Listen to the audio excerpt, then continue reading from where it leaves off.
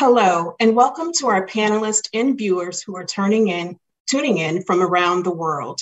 Thank you for joining us today for this critical conversation on health and human rights in Haiti, specifically through the eyes of the diaspora. My name is Kristen Michaud, and I work at Partners in Health. Today, I will be your moderator and guide throughout this discussion. Partners in Health's vision of health justice and human rights for all began in Haiti more than 30 years ago. As someone who cares deeply about Haiti and called the country home for a few years, I am honored to present this panel of extraordinary Haitian activists from different industries to discuss Haiti's proud and complex history, its challenging present, and the important roles played by the diaspora. Before we begin the discussion, I'd like to introduce our panelists.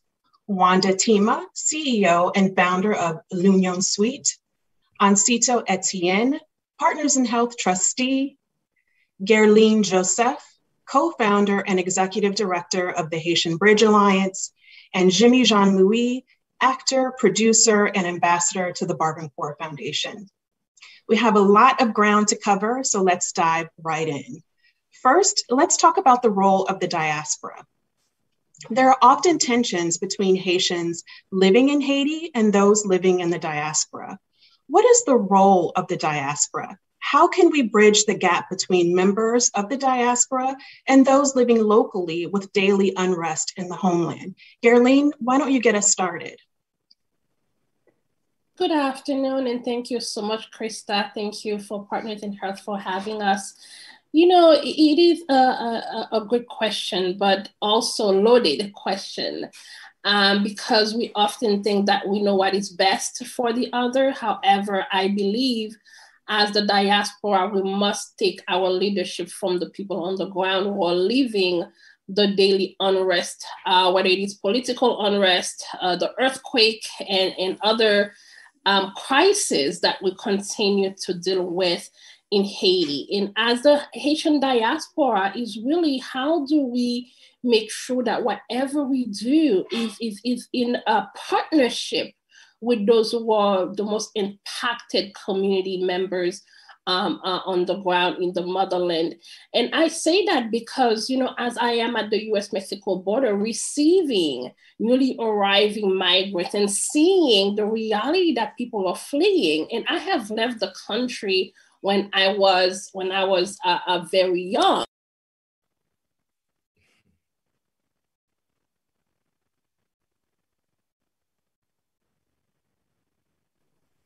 Oh, it looks like we lost Gerline. While we try to get her back, let's go to you, Jimmy. What thoughts do you have to share on the role of the diaspora? Good afternoon, everyone. Very, very glad to be part of this. You know, I mean, the word diaspora is something that is both negative and positive. Depends on how you look at it and where you look at it from. We can easily say that we're all from the diaspora, you know, whether you're here, Americans born here because you left your continent, Africa, whether it's Haitians living here because they leave Haiti.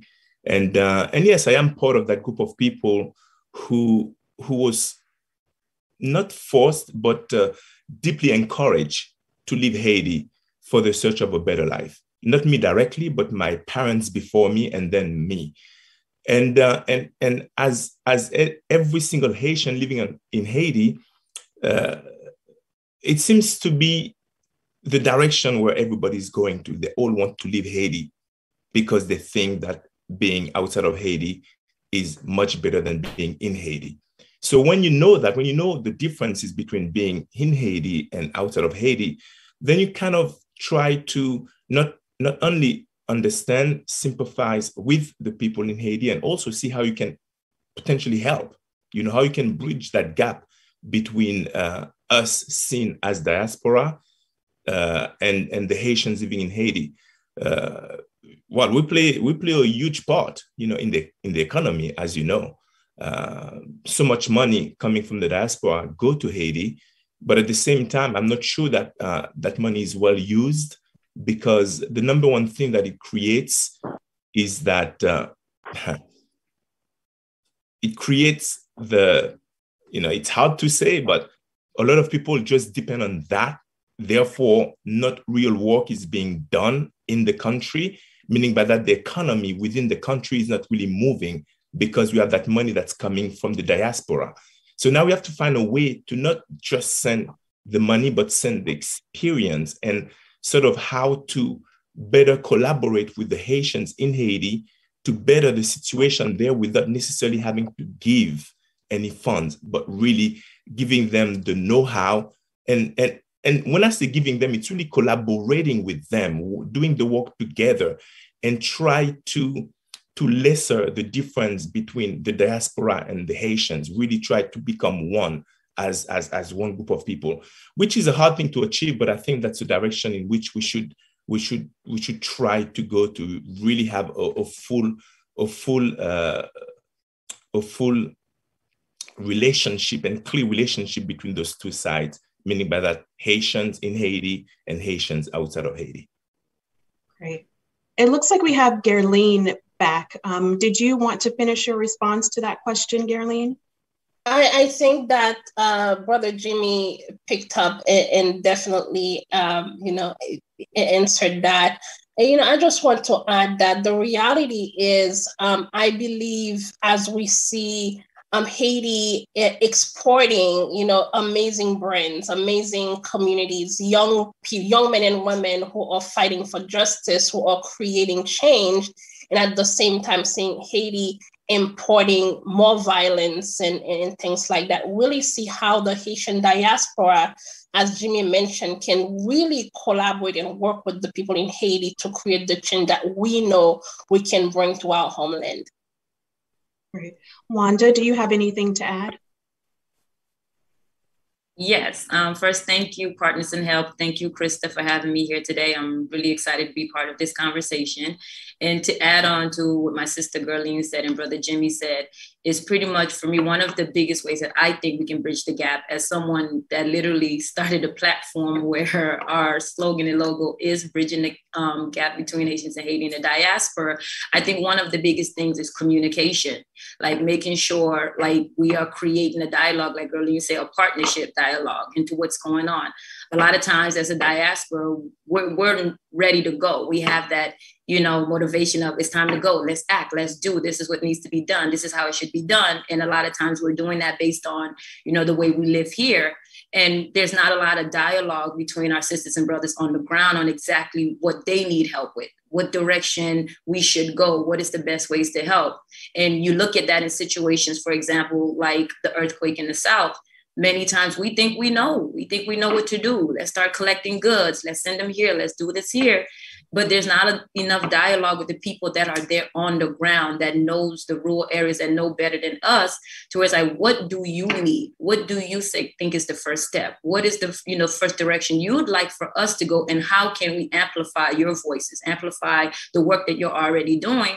Because another thing that normally happens too, because of the lack of communication between the two, is there's this idea that the people on the ground are not working, they're not doing. It's like we're just coming in to just be saviors and just help out. But there is people on the ground. There's organizations, there's other young people like myself that's actually doing things, but we're not communicating. There's not enough dialogue happening between us for us to work collectively. Yeah, those are really great points. Thank you for that. And Cito, how do you think we can bridge the gap between members of the diaspora and those living in Haiti? Great. Hi, Krista. Nice to see you. Nice to see everyone on the panel. And thank you so much for the invitation to be here. Well, this is a very, very important question. It's one that I've been thinking a lot about. And full disclosure, I find it very hard sometimes to call myself a member of the diaspora because I spend so much time thinking about Haiti and reflecting on the situation happening there. But, I do think that I have something to contribute to the conversation. So let me start there. In terms of diasporas, and I think our viewers and listeners would benefit a lot from learning a little bit about how diasporas emerge, how they are created, right? Because all countries have diasporas. it's a big world, and folks sometimes feel more comfortable, living in a country that's not necessarily their native land. But the countries that tend to have bigger diasporas, they are countries that usually have experienced a lot of instability and insecurity. In the case of Haiti, our diaspora, I think, at least for me, reminds me of dark times in Haiti, because every single time we see a rise in the Haitian diaspora, it's usually due to political instability, natural and unnatural disasters. So it's very important to think about the events that contribute to creating and increasing a diaspora. And these events have a very important part to play in the conversation as well. For example, during my time here in the US, I have met a lot of people that I probably would not have had the chance to meet if I were in Haiti. By people, I mean Haitians who live in the US. And a lot of these Haitians, they left the country during the Duvalier era, the dictatorship that occurred in Haiti. I think around the 1970s to 1986, the sort of Duvalier dynasty. A lot of the folks that I've met, some have left before, during the dictatorship, because they were being persecuted, politically persecuted. And after the regime was overthrown, a lot of other folks also were supporters of the regime have also left. And those two groups now are part of the diaspora, and that creates some friction as well. So how do you organize a diaspora that just naturally has a dynamic that is very complicated, and how you organize it to communicate and help the model it. So that is a very important issue that we have to sort of understand, that the diaspora itself needs a bit of organization, of unionization, and also a bit of a plan to help the country. So in terms of helping and how to engage the diaspora, having in mind this context of how events make it very difficult to create this organization and synchronization, I think there are a couple ways the Haitian diaspora can contribute. The first, I'm thinking here in terms of short and as well as long term. So in the short term, there are a couple ways I think the Haitian diaspora can, and I think so two ways in particular. The first is to support relatives that they have in Haiti, which I think the Haitian diaspora is doing a fabulous job of, right? Last year, Haiti contributed about 38% of, the remittances they sent to Haiti was about 38% of GDP. That's a huge amount, right? And it's just one of the top, Haitian diaspora is one of the top remitters in the world, top 5, right? But in terms of another way I think the Haitian diaspora can support, and I would be remiss if I didn't talk about it because I'm so involved in different nonprofits, is by helping international and local entities doing great work in the country. I understand that not everyone in the Haitian diaspora needs to start, a nonprofit, or can actually leave their job and go to the country and help each family that's in need. But there are institutions that have a great track record of delivering good results that they can support. And I also would be remiss if I didn't talk about, the organization that is holding this panel, Partners in Health, and their great track record in the country. That's one of the organizations that I think the Haitian diaspora could definitely support in helping with the economic development and long-term development in the country. And in terms of, I just have one last thing to add. In terms of long-term development, there are a few ways that I think the diaspora could help, but I don't think it's necessarily been sort of the agenda and the strategy for that is necessarily been built. I think in terms of trade, entrepreneurship, and movement of skills and know-how, which Jimmy talked about earlier, that's an important sort of set of assets and resources that the Haitian diaspora has that's not actually being used currently. And I know that there is a ministry of Haitians living abroad that's in Haiti, but I actually don't quite know what they have been doing really to take advantage of the huge resources that the diaspora has. So I'm really hoping that in the future, that is something that can be done to make sure us living abroad can actually contribute in real time. Now, each of you have touched on this next question a little bit, and it's all about remittances, of course. Remittances to Haiti have risen for several years in a row. In 2018, it was about 3.1 billion, 3.3 billion in 2019, and 3.8 billion is what the diaspora sent back to Haiti in 2020, a record high. The diaspora is the largest investor in Haiti. What are important and productive ways to put remittances to use? And Wanda, we'll start with you. Thank you, Krista. Yes, this question is always one that, you know, whether we're talking about it on the panel or behind the scenes and the great debates in rooms with the diaspora, I'm always just like, you know, what direction do you go with this? So I want to start off by saying exactly what Gerline said earlier, always making sure that I am very well aware we are not always the best people as diasporas to make a decision on where money should go when it comes to, you know, our brothers and sisters in Haiti. But I also think like one of the things that would be great is like, for example, some of these transfer fees and so on that, you know, we pay for some of this stuff.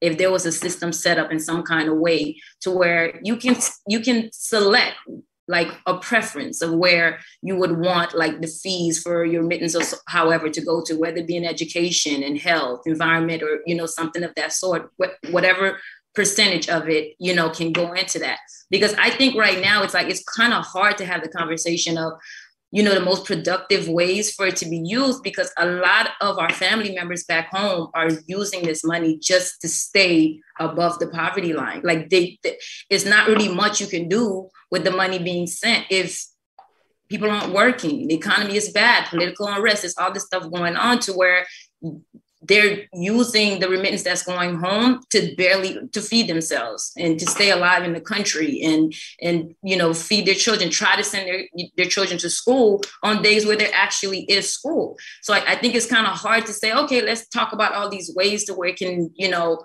where the remittance can go with the state of the country and the things that's going on. But if it, in a perfect world, you know, if things were better in Haiti, it would be great to see it goes to the environment, the economy, in ways of like the healthcare sector, for example, to where there's services set up, dental, healthcare, where, you know, our families could use some of the money into these areas, educational services, after school program, resource centers and stuff for you know, for children. There's nothing really set up by the people that's there, you know, for our families to do anything with remittance but feed themselves, you know, and help out in however way they can with other families in the area. So there are a lot of ways and a lot of things that we can do with these. I just don't think it's a fair conversation, especially for the diaspora to answer right now, where there's not that much options. Yeah, and I think you also make a really good point about a lot of remittances being used just to meet daily needs that people have. Jimmy, we'd love to hear from you next. What do you think are some important and productive ways to put remittances to use? I think we should potentially give a bigger space to the Haitian diaspora within the country. Maybe have a full inclusion of the diaspora, potentially allow them to be part of the political arena, just so they can be part of that real conversation that change things. Maybe a section of that money can be allocated to create a group that could potentially have a real voice within the country, because the voice of the diaspora is extremely important. And we do have a bunch of professionals that would love to go to Haiti and collaborate, as we all said, with the Haitians. But for that, they need to feel completely included in the space, in the Haitian space. So yes, I would definitely favor for a more inclusive diaspora in Haiti. Great. And Cito, anything to add? Of course, I love to talk about remittances. Well, There are a couple of things that I like about remittances that I think I should mention. At least three things, actually. The first is that remittances are very different from foreign direct investment, which is a very important point, because when it comes to economic development of a third, or let's say low-income countries like Haiti, foreign direct investment is usually what people discuss, what is usually included in big debates. But I love remittances. I think the first reason is because they tend to act as some sort of insurance plan that people and relatives that the diaspora has in their native land can count on during very difficult times. That's a good thing, because unlike foreign direct investment that actually does not flow in during hard times, remittances actually increase during hard times. This may be slightly different during COVID because it's a global pandemic, so everyone is affected by it. But naturally, in 2010, when the earthquake happened in Haiti, billions flew in from in terms of remittances into the country. Every single time we see a natural disaster in the country, a lot of remittances going. Secondly, I actually think remittances actually contribute at a greater level to economic development in the country than things like foreign direct investment. The reason is because for actually the same reasons that Wanda mentioned earlier, that the people that tend to receive remittances, they are poor people. They are people that actually need to spend their money right away. They need it for food, for basic necessities. And that's great for an economy, because the people that have a marginal propensity to spend, spend the money as soon as they receive it. And that because of the money multiplier in economic terms, and I'm sorry if I'm speaking a jargon for some of you listening and watching, but that contributes at a faster rate to economic development in the country. So it wouldn't be unfair to say that remittances are really the backbone of the Haitian economy right now.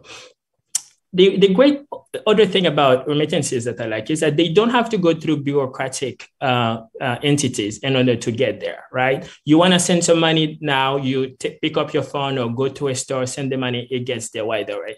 And that's a great thing, because during disasters, the last thing you want to have to do if you're a poor person is to sort of like have to listen to big organizations saying, oh, we don't know if you deserve these $10 that we could give you, right? But a family member would quickly go in and spend that money right away. So in terms of ways that remittances can be spent more productively, besides sort of, helping to take care of basic necessities, we have a very young population, right? This is the greatest, I think, asset that Haiti has now. It's young population. And I don't think the folks in the diaspora, even the folks in the finance or business industry, are really taking advantage of that huge resource the country has. So I think with better organization, it could be the case that remittances are not only sent just to take basic care of necessities, but also to build businesses, drive entrepreneurship in the country that could really give the youth jobs. And by giving them jobs, you're really making sure that the country doesn't have to rely as much on remittances. 38% of its GDP doesn't have to come from remittances, right? In terms of education, we still have a huge way to go, right? Education is basically being financed by now by the Haitian diaspora. If for all of you watching and listening, you know that the Haitian government a while ago, I believe in 2015, imposed a $1.5 tax on every transfer that goes to Haiti. So that money, there's a lot of criticism around how it's spent, whether it's spent legally, whether there is enough transparency around it. But what's important is that the diaspora is funding education in Haiti. And I think it can be done at a greater level. I think right now only primary education is being sponsored by this tax, and I think higher education needs to receive some of that money as well. And if we organize well, we make sure that our voice is heard. I'm sure that the government of Haiti would have no other option than to listen to what we have to say. Healthcare is another huge problem that the diaspora can finance. And I hope that folks in the diaspora can get very creative about how the diaspora itself can finance. I've heard of certain groups that are trying to make it possible for folks in the diaspora to be able to pay for example, for healthcare for their relatives. I think these are great ideas, and I'd love to see I'd love to see the words being spread about how they can be used and how the diaspora can greater contribute. I know I keep taking longer than I should, Krista, but I'm just so excited about these topics. Well, thank you so much, Ncito. Geraldine, let's bring you into this topic. What are your thoughts on remittances and putting them to better use from members of the diaspora?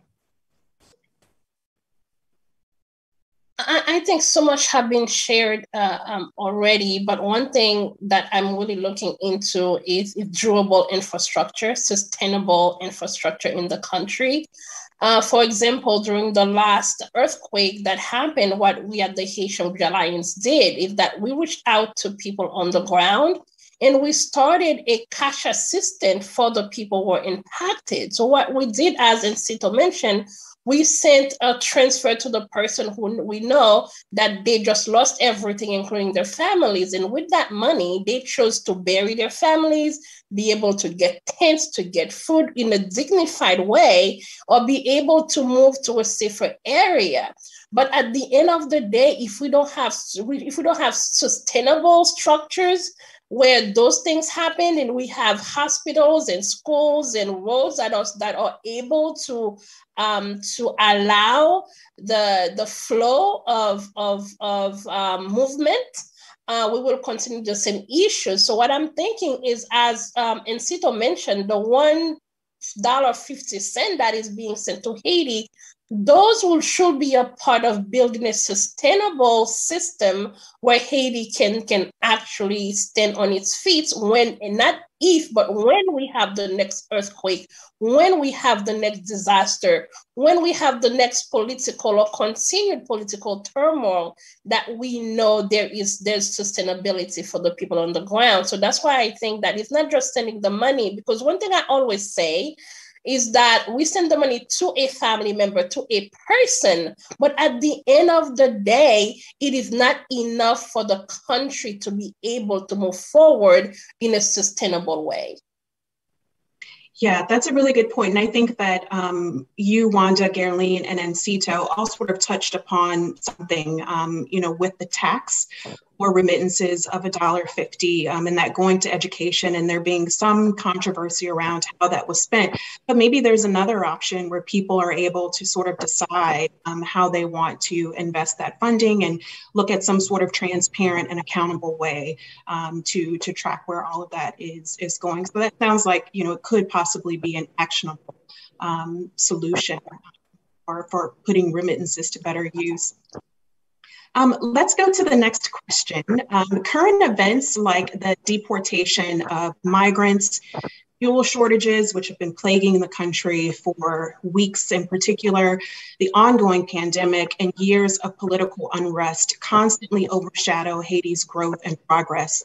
What empowers you to fight for change in Haiti and continue pushing for justice? Jimmy, would you like to go first? Yes, sure. Well, in my case, it's just a personal affair. Obviously, I'm born in Haiti. I'm very much Haitian, but I've been impacted by being an immigrant myself. First time where I really realized that I was not just Black, but I was also Haitian.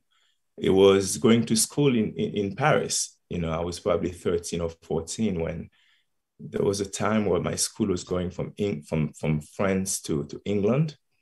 And in that year, because of AIDS, out of all the kids that were going to England, I was the only one that was asked to do an AIDS test. So straight away, I knew I was Haitian. And with that, I'm like, okay, what am I going to do with that? Let me recognize who I am and move with that. Second big event was a meeting with Nelson Mandela, president of South Africa. That was back in '94.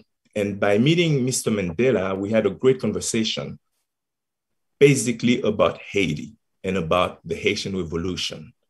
So I was a youngster, and now I'm having affirmation from someone such as Nelson Mandela, which then gives me pride about who I am.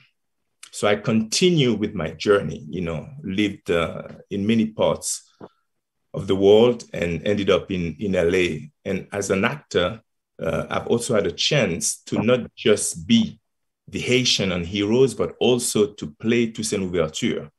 So it's a lot of mini events that led me to recognize and appreciate that, yes, number one, I am Haitian, and I absolutely embrace the fact that I'm Haitian. When the earthquake in 2010 happened, I was in Haiti like the day after. And I was so moved by it that I tried to do whatever I could to help the country, as everybody did. And as you all know now, we all failed. We all failed terribly. Moving forward, 10 years from then, we still are failing, Whenever there's a big event, as we saw what happened in El Paso between the Mexican border and the American border, the treatment of the migrants being whipped, of course, it touches us. We react straight away, and then the actions are not strong enough to change the course of the situation. Obviously, there is a real will to change that. There's a real will to put all our energy and strength into better the Haitian cause. That's why we're here. And that's why I still remain, I'm still present for all those big action, because I truly believe that Haiti can come out of it. And to answer your question, it's all those things that give me the strength, to keep fighting, because I believe in a better Haiti. I believe that Haiti was one of the greatest nations 200 years ago, being the first Black republic to fight and win the independence. I believe that Haiti can become again one of the greatest nations by getting the right people in the right positions and pushing the right agendas. Will it happen in my lifetime? I believe so. And I will do whatever I can, to keep pushing towards that. That is really great. Thank you so much, Jimmy, for sharing that. And Cito, what about you? What keeps you empowered and inspired? Oh my, so many things. But let me highlight to Krista. So the first, I think it's simply an emotional connection, right? I love Haiti and I miss Haiti. I have been living in the US for the past 8 years, and every year I look forward to being there. I am based out of I live in Boston, but I'm joining now from Brooklyn, work duties. And it's 50 degrees outside. And I remember when I was in Haiti, it was 70, 80, 90 degrees every day. And I used to sunbathe all the time, but I miss those days. And I think in terms of the emotional connection, I cannot wait to be back to where I was born, to where my family still lives, and to where my friends are. The second is a psychological and visceral distress that events that I see on TV happening in Haiti and to Haitians abroad always I guess in a way affect me. When I was in Haiti, I as an adolescent, as a young person, and now as I guess adult, I really had a great time and been inspired by our history, which Jimmy just mentioned, right? Being the first Black Republic, being a nation that was able to dream something at the time that transcended time and space. That was really inspiring to me. But in recent years, what I've seen in the news is just a very incorrect portrayal of what Haiti is, right? The words that are used to describe Haiti are often wrong. It's usually described as a poor, as a failed state, as the most poorest country in the Western Hemisphere, all wrong, right? Haiti, and often as a violent state too, and probably it's very important to mention that now that there's a lot of gang violence in the country and rise of kidnappings and all of that. So, I actually want to also take this time to correct some of those adjectives that are often wrong, right? Haiti is not a poor country, it's an impoverished country. And I think we have to realize that it became poor because there was not an accidental, but an intentional process for making it poor, right? Haiti is not a failed state. It's a state that is in the process of becoming what it or was always meant to be, a safe haven for all people, Black people in particular, from around the world. Haiti is not a violent country. It's Haitians are a people that are very proud and a people that have learned over decades and centuries that in order for their sovereignty and their human rights to be respected, they have to fight for it. So I was always inspired by that history. And that's one of the reasons that I'm always so, I guess, zealous in advocating for change, not just in Haiti, but also for all Haitians, wherever they live around the world. Caroline, you recently received the RFK Human Rights Award. Congratulations. It was very well deserved. And you see a lot at the border with the work that you do. How do you stay motivated? Thank you so much. Again, being the only Black-led organization, the only Haitian organization at the US-Mexico border, providing humanitarian assistance, legal services, social services, and literally fighting to change the policies that are impacted all immigrants, but particularly Black immigrants. And what we said is that in 2015, we went to the US-Mexico border for the Haitians, but we found people from Cameroon, from Mauritania, literally from around the world. And we, as leaders of freedom, leaders of liberation, we decided to not only stay for the Haitians, but we stayed for everyone we found at the US-Mexico border. So what keeps me going is the 30 women that we highlighted on our Journey of Hope report. Just before the pandemic, 30 Haitian women who actually were survivors of the earthquake, who made the journey to Brazil and then made the journey to the US-Mexico border. The stories that they shared was only based on hope, a hope that they will find a home, chercher la vie, right? And then we see young people in Haiti that are continuing to fight to make sure that they don't have to flee home. But we still see the reality that when home is the mouth of a shark, and again, my brother Incito mentioned all of those, but the reality is we are living in a time where violence is what we hear of every day in Haiti. And what I say is that my hope that 1804 that was possible can once again be possible, so that we can not only have the freedom of our bodies, but the freedom of our mind, because we clearly understand how mental slavery is still very prevalent in our communities. How do we make sure that we break the chains of mental slavery, where young people can really take responsibility for the next step in our history? So that's what keeps me going, even when, as we saw under the bridge, and what I tell people, I was the only one under the bridge. And I saw those 14,000 people that we were talking about. I saw them. And I saw them, and I saw myself in them.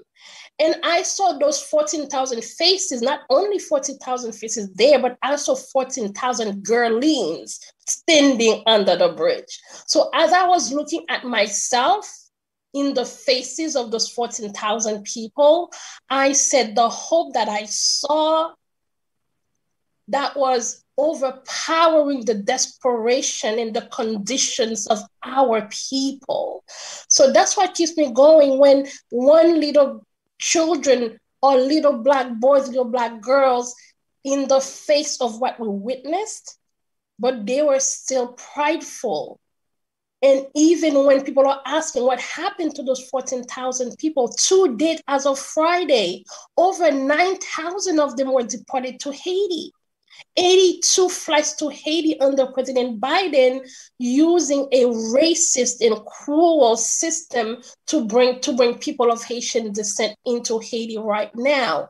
Yes, we see the hope, but at the same time, we must be realistic and say, as the diaspora, how do we make sure that we work with the people in Haiti to create a sustainable society for us to move forward? So hope is what keeps me going. The hope that I saw under the bridge, the hope that I continue to hear in the voices of the little Black girls and the Black boys, the voices, the hope that I know from Wanda, the hope that I hear from Jimmy and Cito and all the people on this panel, that's what keeps me going. Thank you so much. And Wanda, let's go to you. I happen to follow L'Union Suite, as I'm sure everybody who's on this panel and watching does. And, you know, I know that you share a lot of information about what's going on with the Haitian community, not only in the United States, but in Haiti and around the world. How do you stay motivated, and what keeps you fighting, even on the days where you may feel frustrated or tired or disheartened? Thank you, Krista.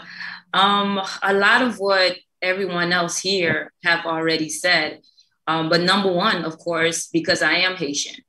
But for a very long time growing up, I grew up, you know, more Haitian American than anything, growing up from Turks and Caicos to South Florida. I didn't really know much of what that meant, except for just having the title of being, you know, Haitian hyphen. And I didn't know much about my history. I wasn't connected to the community. I didn't go to Haiti in summer vacations like some of my friends now did. So the experience for me was so different growing up in South Florida. And in 2011, I started L'Union Suite as a passion project for myself. I was trying to find out who I was, find out more about my history and my ancestors, where I come from. What does that mean? Because of course, at that time, you couldn't find much online, especially you're talking about 2011. It was a lot of earthquake and charity work and disaster. There wasn't not a lot of positive content, positive news, positive information coming, or being posted about the country in the media space. And I couldn't find the things that I was looking for. And this, passion project for me ended up being something that I wasn't even aware so many other Haitian hyphens also felt disconnected, Haitians around the world that also didn't have a way back into Haiti, didn't know what's going on, wasn't aware of all the beautiful beaches and the scenery, know like, hey, we're the first Black Free Republic, but that's all. Like, didn't know further than that what that meant. And for the last 10 years, I've been able to help bridge that gap and also share and continue to share daily that we're a melting pot of people. We're not just the poorest this and the poorest that. We're not just, the 15 or 30-second clips you see on CNN and these other media platforms where something is going on and it trends for a week or two and then it disappears. We're more than that. Like, yes, we have all these things going on in our country, but we have people like Gerline, like she said, that's on the ground doing the work. There's entertainment figures like Jimmy, that is Haitian, that's, winning awards and doing the things that he's doing. A lot of times when people talk about Haitian, you're only hearing the negative. You have everyday heroes, everyday Haitians that's breaking records, making history in all these different areas. And a lot of times, because it doesn't say Haitian, it just says Black, a lot of people don't know these are our people. Like, these are people that grew up in, small towns and rural towns in Haiti that have gone on, immigrants that's gone on to do these amazing things. And I feel like it's become my responsibility to make sure that we are forever not just saying we're Black this, we're Black that, but what that means. We're keeping the information in the media. We're sharing the everyday stories. We're sharing the community stories. I've had the pleasure of being able to go to Haiti to help on the ground and sit right here behind my screen and help Gerline from right here where I am by just sharing information with me and amplifying her voice when she can't, because she's on the ground. And that's what keeps me going. Because it's not about me. It started out as something that was for me, but it's no longer just about me. Like, people would like to make you think that the only kind of information people care about when it comes to Haiti is political, unrest and stories of that sort. But that's not true, because I sit here every single day and we do not ever drop under 2, 3, 4 million people on our platforms daily.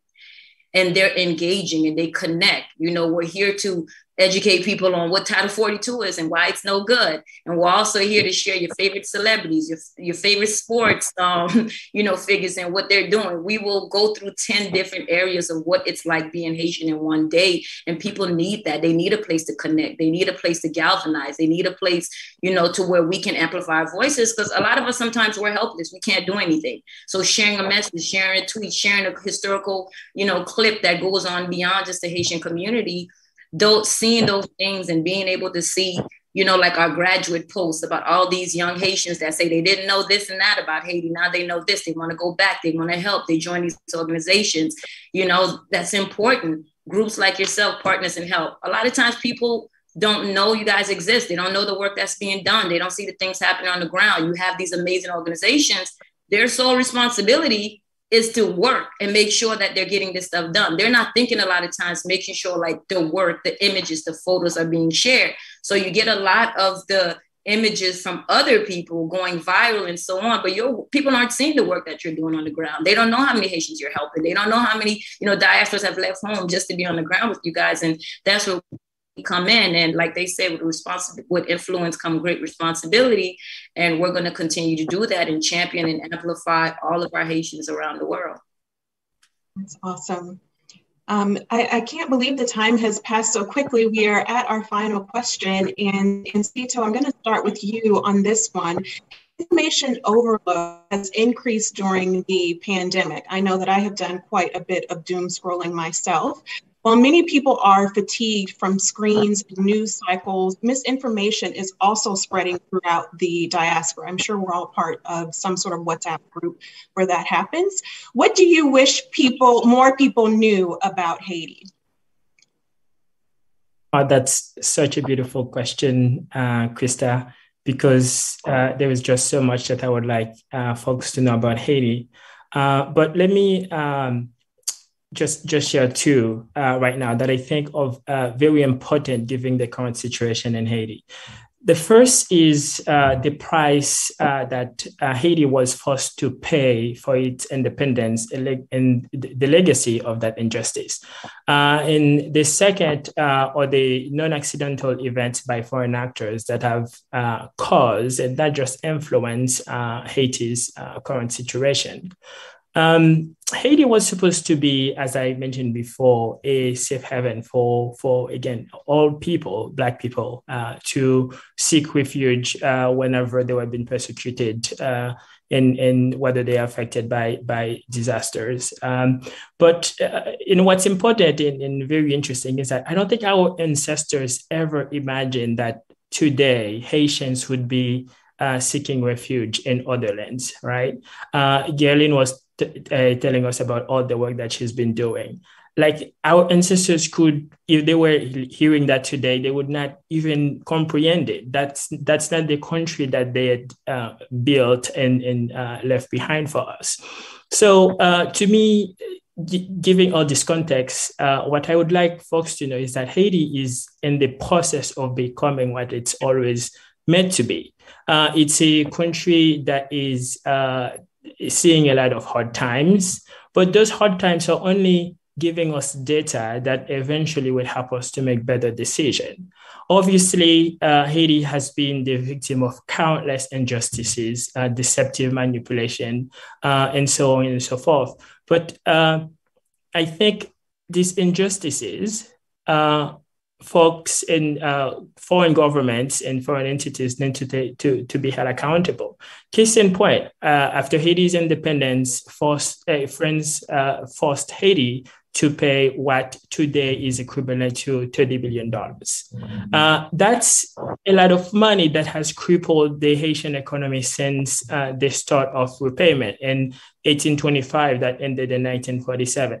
That's a very long period of time to be repaying for losses during a war, which sounds very silly to me.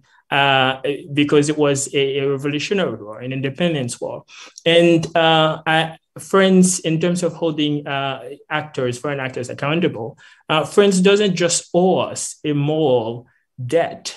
They owe us $30 billion that they need to repay. And that money would definitely help a lot right now. The second thing is just the non-accidental events, right? Haiti, again, is in the process of becoming what it's always meant to be, but there's been a lot of events that have made it very difficult for them to achieve that, right? For example, Haiti's sovereignty has always been undermined by governments like the United States government, right? Every time the US goes into Haiti to try to stabilize, they create more destabilization. And that's not accidental. That is intentional. It's worth noting that Haiti is one of the countries in which the US has had the longest time working with governments. They're working in quotes, right? So I think it's very important for folks to remember that, again, Haiti isn't poor, it's impoverished, and it has $30 billion that's still owed to it. Haiti's government is incapacitated, but it can be if foreign actors give them the sovereignty and the power that they need to make those decisions themselves. Eventually, we will become the peel of the Antilles that we once was, and that we are striving to become again. So I do hope folks think about this historical context when they think about Haiti and Haitians that live abroad. Thank you, Krista. Thank you, Ancito. Geraldine, what do you wish more people knew about Haiti? I think, as Ancito mentioned, it's interesting when I encounter people from the Caribbean or even the US, they have absolutely no idea even where Haiti is located. To go into the history, as Ancito mentioned, thank you so much for sharing that, what it means, what Haiti itself means, and the very existence of Haiti being unacceptable to the West, to the United States, to France, and the powers at large. But, I think what I would like people to always remember is that Haiti is beautiful, Haiti is strong, Haiti is powerful. That's why they continue to make sure our existence is muted. That we are proud and we are strong, and will continue to fight as leaders of liberation for all people. And I think also I would love for people to connect the work that's being done on the ground by the young men and young women who many lives have been lost, but people that are continuing to fight even when there doesn't seem to be any hope. And as we continue to provide and be in this fight at the US-Mexico border and creating systematic changes in the United States, I think that we need to continue to create those spaces and continue to lead in that way, and making sure that the voices of the Haitian community is not silenced, that the realities of continue to make sure safe and protected. And what I say is that we stand against all violence. We stand against internal violence that makes it impossible for Haiti to thrive. We don't want to survive, we want to thrive. And we stand against the external violence, as Incito mentioned, from all the other countries, such as the United States and France and Mexico. As well. So my hope is that we'll continue to push through no matter what. And as I said before, 1804 should not be erased, cannot be erased. And we are moving forward to creating a space where our people can thrive into the future. Thank you. I also want to mention that here in the United States, we have the Haitian American elected officials, to show you how the diaspora is creating power, willpower as well. Over 86 current members of local elected officials fighting for the community and creating change. How can we come together as a people in the diaspora and in Haiti to elect people that can create policies for the betterment of all? Yeah, the advocacy and policy piece is really important. Wanda, what do you want our viewers to know about Haiti? Pretty much everything. That I just want to echo what they just said, what Gerline just said. And in addition, to these things, like Incito mentioned the historical, context of Haiti. Just what I mentioned earlier, of the fact that, yes, it's good to know these little, sound bites and these little one-liners of what Haiti is, but diving into the history of Haiti, like who we were. When you say the Pearl of the Antilles, what does that mean? People hear that a lot of times, but what does that mean? When Haiti was flourishing, what it was like to vacation. Some of your favorite people vacationed, and honeymoon in Haiti. Haiti wasn't always, what you see right now. Yes, people use the headline, the poorest, but why? Why is there not enough conversation about why, Haiti is the poorest? These experts that many times are speaking for us, many times are not our experts. They're not the ones that are back and forth in the country that's on the ground. A lot of these media platforms, so on, are picking people that they know or that's tied to Haitians in some way. They're not normally the correct voices for us and exactly what's going on. So making sure there's not enough of us at the tables to where we should be at the tables. And there are a lot of us working, there are a lot of organizations, people doing things. We don't always have the best assistance. So a lot of times we don't have the best marketing strategies and we don't have the best this and that to make sure this information is going out. So because you're not seeing it, it doesn't mean it's not happening. You're just not looking in the right place. Like being a little bit more diligent about doing your research on who's doing what. A lot of times people are like, oh, I had no idea, there was a platform like Ligne Suite. You literally type in Haitians or Haiti on Google, we come up. People many times are not doing, these research. Some of these people on Twitter that's speaking are not experts. These tweets that's going viral are not always coming, from the people that should be speaking, on our behalf. So I really wish people understand, yes, there's, with everything that's been going on in Haiti, Haiti still is a massively beautiful country. We do want the best for our country. We are working. We're not just sitting back and waiting, for somebody to save us. But there is a lot of interfering by the U.S. and a lot of people that shouldn't be interfering.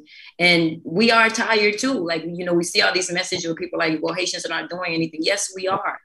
But we also need assistance and outside, sources that have the powers that be to amplify our voices and our projects and the things, that are happening at home. So for me, I just really wish people would just be a little bit more diligent about really checking in with the Haitian community and where we are, instead of just jumping on the first source that people tell people to go to, or just listening to where the media tell us you should be.